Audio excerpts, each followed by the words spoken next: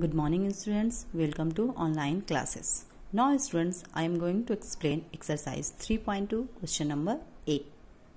Question number 8 क्या बोल रहा है? Find the number to be added to -4/5 to get 4/5. ठीक है, तो हमको एक ऐसा नंबर ऐड करना है -4/5 में जिससे हमको क्या मिले 4/5. तो हम लोग सॉल्यूशन इसका करते हैं.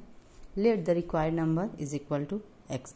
ठीक है, जो नंबर हमको ऐड करना है उसको हम लोग क्या मान लिए, x मान लिए. ठीक है, then according to question -4/5 plus x.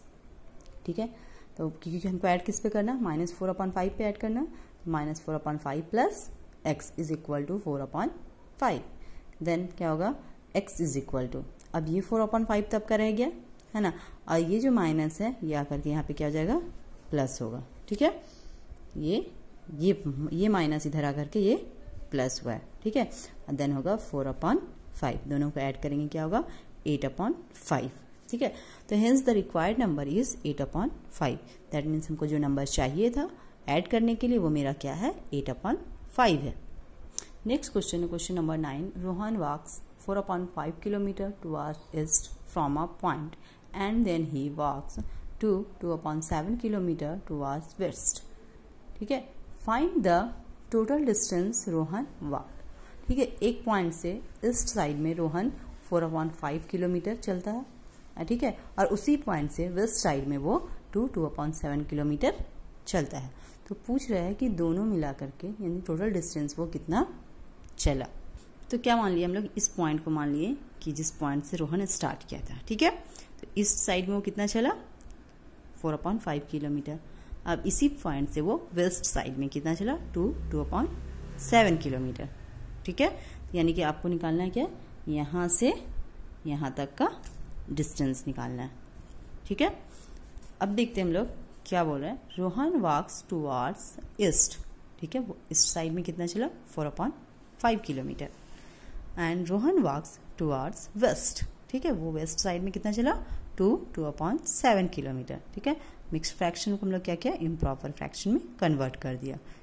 तो मेरा क्या हो गया, 16/7, क्योंकि 7 2 जा 14 और plus 2 is equal to 16/7 kilometre. अब क्या बोला, total distance walk by Rohan. तो टोटल डिस्टेंस कितना वॉक किया, वो 4/5 प्लस 16/7.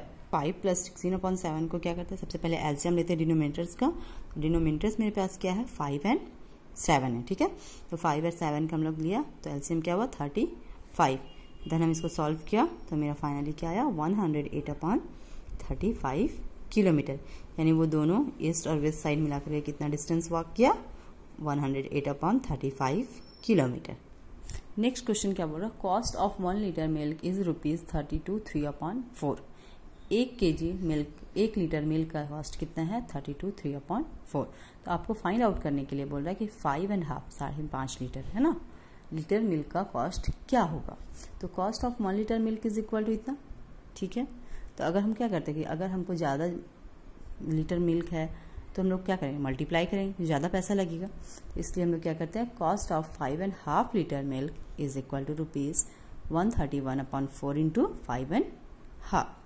ठीक है, अब हम लोग क्या करेंगे, मल्टीप्लाई करेंगे. तो क्या करते हैं हम लोग, मल्टीप्लाई करने के लिए मिक्स्ड फ्रैक्शन को हम लोग पहले इम्प्रॉपर फ्रैक्शन में कन्वर्ट करते हैं.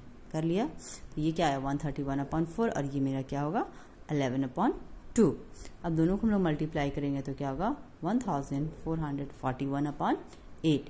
यानी कि 5.5 लीटर मिल्क का कॉस्ट क्या लगेगा, 1441/8 है ना. तो बाकी जो क्वेश्चन आप लोग खुद से ट्राई कीजिएगा.